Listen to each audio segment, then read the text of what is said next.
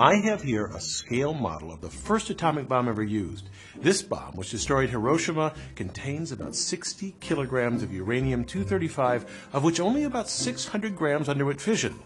Enough, though, to generate an explosion equal to more than 13 kilotons of TNT. The bomb's designers divided the amount needed into two pieces. At the tip, they placed about 40% of the necessary uranium. They loaded the remaining 60% at the other end. A conventional explosion drove the projectile into the target, initiating the nuclear explosion. Now, the exact details of this bomb remain classified because they could still be used. Although this design involves some brilliant innovation by engineers in the 20th century, the really difficult part is preparing the uranium. This lies at the heart of all efforts to stop the spread of nuclear weapons. The key problem? Separating two nearly identical variants of the element uranium. Natural uranium occurs as a metal ore, and it contains primarily two isotopes. Most uranium is U-238. U-235, however, can easily sustain a chain reaction that releases tremendous energy, whereas the more common U-238 will not. Most elements are stable, so that when bombarded with neutrons, they simply absorb them and decay later, or they require very high-energy neutrons, but bombarding U-235 with low-energy neutrons causes its nucleus to split. The emission of these extra neutrons allows the initial fission to generate a chain reaction. So, how do we go about enriching the U-235 in natural uranium? When we separate two items, we make use of their differences. The two major uranium isotopes have identical magnetic and chemical properties. No magnet will tug on one more than the other, no solvent will wash away only one isotope, and neither will boil before the other. So, to separate them, engineers exploit the one small difference between them. U-235 weighs slightly less than U-238. Less than a 2% difference, just enough to make separation possible, but not easy.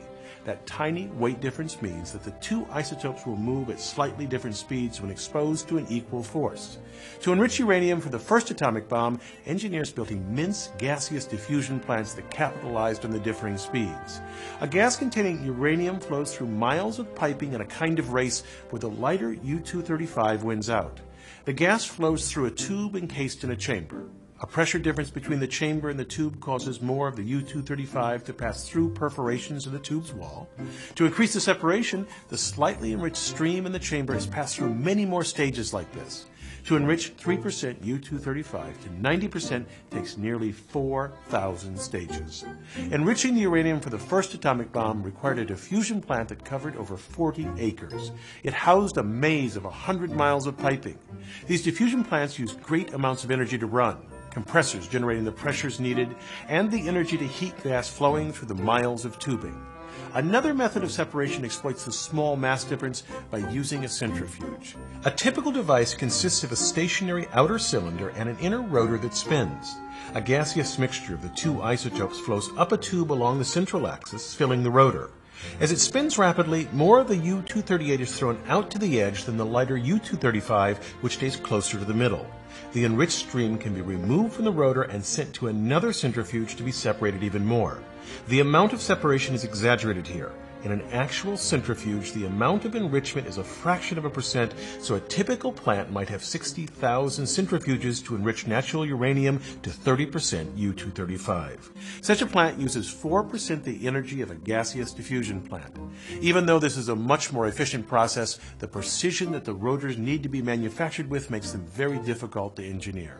The smallest defect, and the rotor spins itself to pieces. That's lucky for us, otherwise we might have nuclear devices right next to our microwave ovens. I'm Bill Hammack, the Engineer Guy.